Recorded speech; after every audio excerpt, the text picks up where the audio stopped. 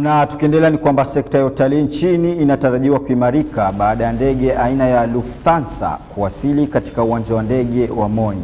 Ndege hiyo iliyoanza safari yake ya moja kwa moja kutoka Ujerumani ilibeba watalii zaidi ya 290 ambapo 150 wako jijini Mombasa na wengine 140 wameelekea Zanzibar. Taarifa hii nimekuandalia kwa awali, tuipate kwa kina. Sekta ya uchukuzi katika idara ya mamlaka ya ndege nchini inatarajiwa kuimarika baada ya ndege aina ya Lufthansa kuwasili katika uwanja wa kimataifa wa Moi hapa Mombasa, ambapo ndege hiyo itaendesha huduma zake mara 2 kwa wiki. Katibu msimamizi wa utalii Safina Kwekwe, ambaye aliongoza hafla hiyo, amesema watalii wapatao 150 wako hapa Mombasa, ilhali 140 wataelekea kisiwa cha Zanzibar, na hatua hii itawapa matumaini wahudumu wa sekta ya utalii ambayo sekta hiyo imekuwa ikididimia kutokana na mkurupuko wa virusi vya corona. So thank you very much for giving that honor to be the first among the first. Germany remains very key for us as a source market prior and even during COVID.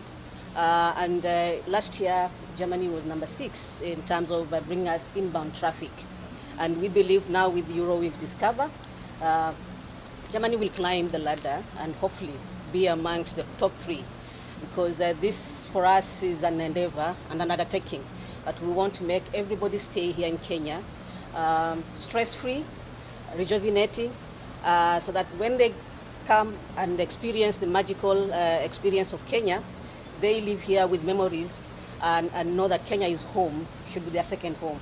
So we once again say karibuni sana.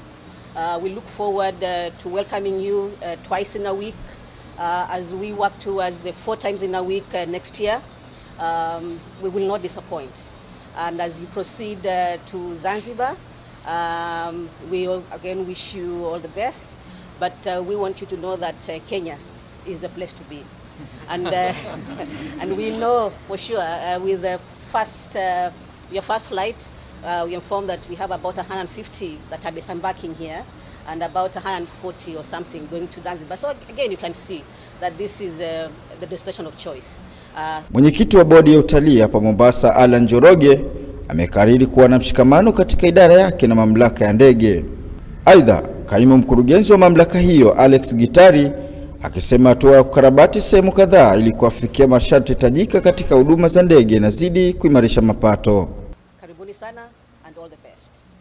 This historic event that is another testimony of the excellent relations that Kenya and Germany enjoy. And I have seen in the past months actually how the tourism industry on the one hand has suffered from the COVID pandemic, but also how excellent they have prepared themselves for welcoming tourists back to Kenya and how the protocols have been installed. So I'm very sure that everyone who is coming to this beautiful country on that new direct flight will be very safe and very welcome. Airports Authority, we are extremely delighted with this development. It does do us a real great favor in terms of promoting our business, international business, and also promoting tourism not just in Kenya but also in the region. So mine is a very simple task to express our warm welcome to this Euro Discover flight, and to assure you that as an airport operator we shall do everything possible to make your operations smooth and trouble-free. So welcome, karibuni, and